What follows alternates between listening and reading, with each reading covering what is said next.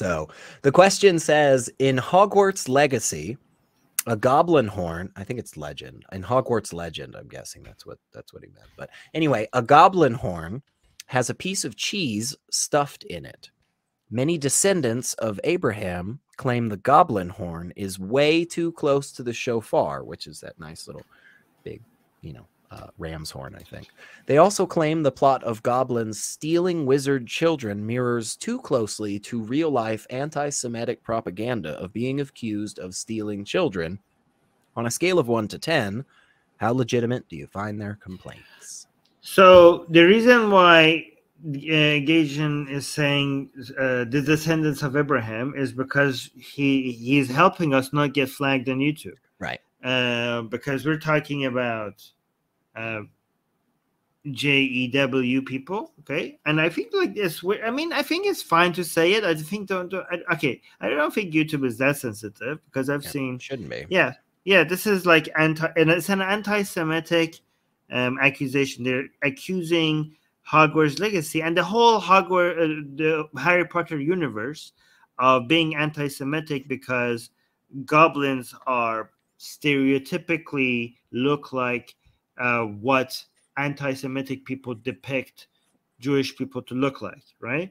And it's not just the way they look; it's also the fact that they're bankers in Harry Potter, and they're greedy, and they seem to be not to be trusted. Inherently, they have a issue, right? So people are like, this is just too.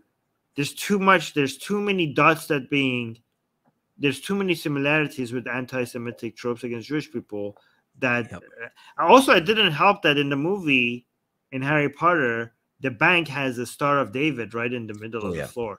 That was like that was like let me actually get the picture of that for people to know what I'm There's talking definitely a couple of things that I fully believe an individual trying their hardest to make sure they are not perpetuating anti-Semitic tropes would stay away from. And this series chose not to.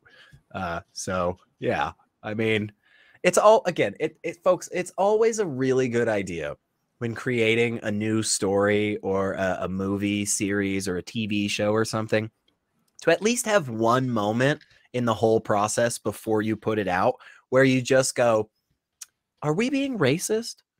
Like, are we being racist with this, you guys? Like, is this part of the movie racist? Like, is this bad? Is this anti-Semitic? It's a good idea to go through that. Has it been on purpose? Do you think it was on purpose? I put it this way. I think it is less likely that the intention was explicit. We want to perpetuate these tropes, right? And more likely that the motivation was we aren't particularly concerned if we spread these tropes accidentally, right? It's like, I don't think that they were intentionally trying to create the characters and the backstory as being specifically focused on that, right, in a negative light. But I would also argue they didn't really do that much to stay away from it, because as you're showing right there, that like, they built that. They had to. That's a set. That's it, right? Well, I mean, so they didn't build this. This was a building that had the star there to begin with. Okay, right? but then they chose that building. More recently built. Right? Oh wait, you're right. This is a okay. Like, so, but I mean, even if this was there, they could have just covered it or something. I don't know. So right, exactly, and that's what I'm saying is like. It especially when you're doing something like this, like, it's not as if the budget for these movies was like shoestring or anything. They absolutely had the ability to do stuff, to change. Maybe they didn't notice. So the guys, look, this is on the left, the stereotype of how caricature of what Jewish people are shown, and like this is like goblins in Harry Potter, and you can see like the being bankers and having all that greedy money stuff, like that's what they are I mean, that's what the anti-Semitic stereotypes are. So it's just like there's too many things.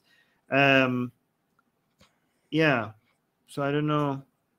It's just, I mean, if it's not on purpose, it's just so inconvenient. Like it's just like so bad. And I would say when we get to more of this stuff, I would say the legitimacy goes up, in my opinion.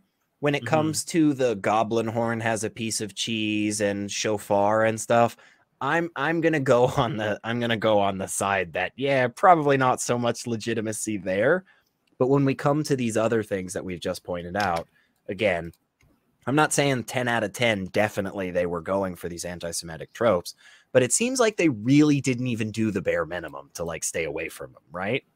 Like they really didn't even try that hard. Like, you know, somebody had to have looked at those shots repeatedly for hours and hours and hours on end editing, right? So, and they did the shots multiple times. It's not like they just set the camera up and then everybody hits their lines perfectly. They do one 10-minute scene for 3 freaking days of shooting. So, yeah, they definitely could have very easily done very small things that would have made a pretty big impact, in my opinion. So it's like, you know. So this is what we're seeing on the screen, is something in the game that people noticed as well, right? So you have this goblin, this horn, right? So goblin artifact. This was part of the game. Horns like this, and it says in the game, horns like this were used by goblins during the 1612 Goblin Rebellion to rally troops and generally annoy witches and wizards. This horn was discovered in the aftermath of the rebellion behind the hog's head end with a wedge of gore. I don't know what that is. Stuff inside.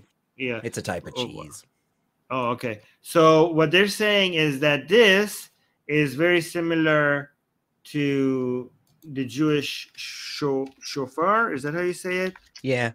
And so my thoughts on this just initially are, this is a common thing that has been a battle cry and so forth. So it's not as if like the Jewish people are the only people that have, you know, ram's horns or anything that they use to signal stuff.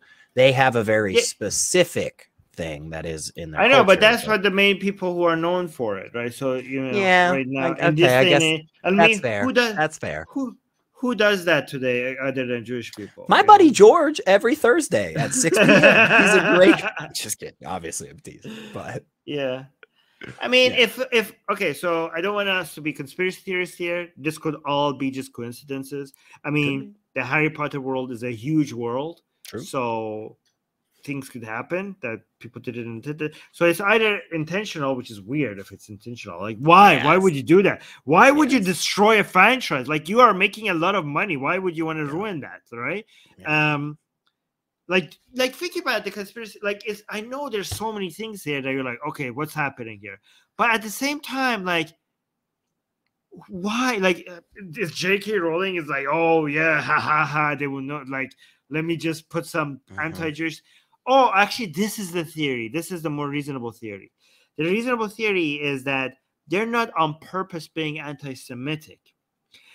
It's just that anti-Semitic stereotype is so ingrained in our culture that it's just part of our, like, that we are using them without knowing that these are anti-Jewish stereotypes. Yeah. That's I think that's probably the more reasonable, fair-minded interpretation. With that being said, though, again, brave stance on both of us, but we're still not for it. Like, we're still in the boat of saying, yeah, we should make sure that we're not perpetuating these anti-Semitic stereotypes and tropes and stuff. But yeah, I think that's probably more of the case, that everybody knew that that was the Star of David on the ground, but nobody gave a crap enough to just go, hey guys, maybe this is a little racist what we're doing, right?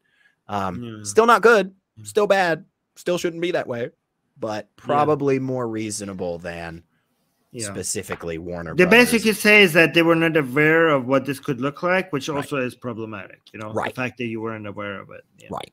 Yeah, agreed. You can now get the sexiest blasphemous art ever known to mankind for free.